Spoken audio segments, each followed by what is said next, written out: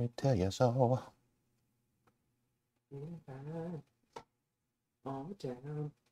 Get it, Larry. Get it. You're gonna be in the video. That's my friend Larry. I remember. Yeah. Feeling good. Me and Larry are going to talk about making recalcitrant hardware work today. Also known as Why Doesn't My Wireless Work? Now, my wireless works. Yours may not. Let's fix it. So, I have a ThinkPad P51, which looks suspiciously like a P50 and a P52, but they're very similar to each other. But out of the box, Wi-Fi does not work under NixOS. The Linux kernel, when it boots, is capable of taking a file off a disk that is a firmware image and uploading it to a device so that it actually works. If this isn't done for some hardware, even though there might be a driver in the kernel to support the hardware, it will not work. So this is the case for at least this P51 Wi-Fi stuff. So let's take a look at this drop-down thing. Now, this is KDE, and KDE, if our wireless was working, it would show us a list of SSIDs here that we could connect to. But the only thing that's actually working is a wired connection, which I have my Ethernet plugged into. And if you go and you spend enough time digging in the logs of your machine, this is one way to do it. Let's see, firmware. Search for firmware. Blah, blah, blah, blah, blah, blah, blah. Uh-oh. Firmware not working. Larry's firmware's not working. Okay, so this is something. This is like what you'd see if your Wi-Fi isn't working for this particular. This is an Intel wireless card. Let's see what kind of card it is. If I do LS what? LS PCI, is it? Oh, there it is. There it is. Yeah. Okay, it's the wireless 8265 or 8275. Rev 78. LS PCI is your friend. So the IWL Wi-Fi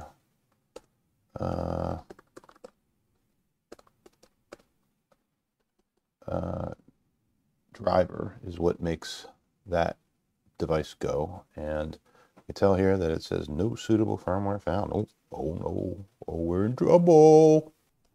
We can make it work now. So what's going on here? We have a kernel driver.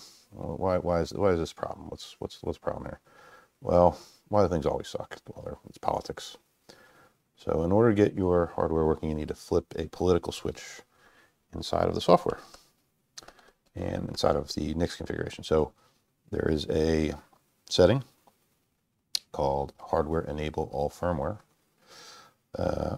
There's actually two settings which we'll look at. So there's hardware.enableAllFirmware. Turn this option on if you want to enable all the firmware. That is some succinct documentation. And there's also this other one called hardware.enableRedistributableFirmware, which will enable a subset of firmware that is deemed legally redistributable. So in our case, I'm not sure where it downloads the stuff from when you do enable all firmware, but it does. It gets it. It goes and grabs it. Often when you first install your system, if you include almost anything, especially anything from the NixOS hardware repository, you'll have this flag already set, this enable redistributable firmware. Unfortunately, that is not enough to make Wi-Fi work for me, because the firmware that is for the Intel wireless card is not redistributable. So, thus, set the flag. Now I'm going to do this in a kind of a strange way because I have this sort of shared checked-in configuration. You would probably just have to do hardware somewhere, anywhere in your configuration at all, really. But maybe in your Etsy NixOS Etsy/NixOS/hardware-configuration.com. That seems like a reasonable place to put it in a default install. You would just type enable all firmware equal true, something like that. I have kind of a special setup here, so I'm going to do that. And so now that I've done that, I'm going to Linux, and that's all that's doing. That is an alias that I have to do NixOS rebuild for me with my special configuration. And so I suspect when the first time that anybody else but me runs this, you will see a bunch of derivations being built because it goes and downloads all the firmware, but I've already done it before, so we don't see that. I flipped that switch. In order for that to take effect, I have to reboot the kernel. Technically, I don't have to. I could do something like mod probe IWL Wi-Fi, something like that. And that might make it work, but I'm going to reboot because I'm not that smart. I don't know how to do that reliably. So I'm going to stop recording. I'll be right back. I am rebooted into a environment where I flip that switch. And now if I go down to my little wireless Google, or my little networking Google, I can see the list of wireless access points. Imagine that. So now if I do journal control K, firmware, search for firmware in here, you can see that we have one line now that is talking about IWL Wi-Fi. Oh, and it loaded it. So those error messages are gone. I think also that this particular laptop, the Bluetooth, I think the Bluetooth stuff requires this firmware too. Not entirely sure about that, but I think that's true. And so I may have had other stuff in there that wasn't working as a result of not having all firmware enabled, but I didn't notice. You can get a long way without needing this stuff. I actually was using these machines, the machines that I've been making these videos on for, I don't know, 3 weeks, something like that. And that's where my wireless microphone's battery died.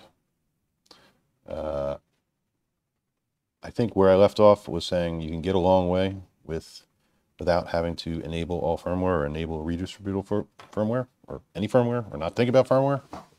Be firmware free, but only so far. So I have a pull request in to a couple pull requests into the NixOS hardware repository. I'm not sure about the politics of enabling all firmware in a profile on the NixOS hardware repository. Maybe it's not just politics. I guess it's legality too. But I've submitted pull requests that just enable that flag if you have I put a couple profiles in for P50, P51, P52 that if you include them will enable all firmware so your Wi-Fi works. But we'll see what happens with that. Anyway, thanks for watching, folks. Hope you have a good one.